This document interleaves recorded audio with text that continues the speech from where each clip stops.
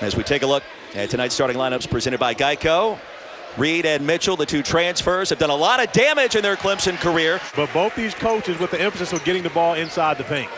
Three Cornhuskers averaging over 14 per. Thomas with the left hand and a strong finish at the rack. Team really challenged Kansas with a chance to get to the Elite Eight. Came up just short. Nice pass down low for Thomas. And our second half starts off the same way the first began. High ball screen for Watson. Skip pass to Allen. 6 on the shot clock. And the alley-oop.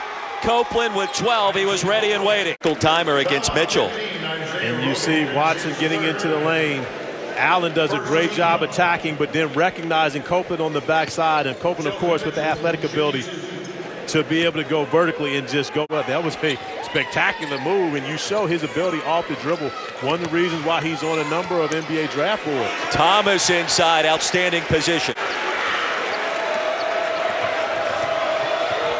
Palmer the flush.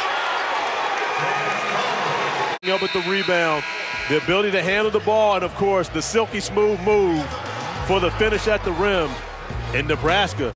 Out of the timeout. Thomas turns it over, 3-on-1. The dump off to Copeland. Unselfish play by Nebraska. James Palmer, instead of trying to keep it himself, scores it. And then, of course, Watson with the drop back for Copeland. The big three of Nebraska operating perfectly on the fast break. Directing traffic, pinned at the rack. Nebraska controls, and what an exchange that was. Palmer.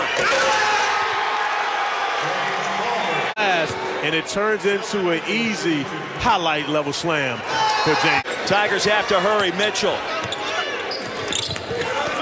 The stick back, 1 second remaining, and Brad Brunell will call his final timeout. The inbound to Watson, and that'll do it. Tim Miles, a huge win on the road in round 1.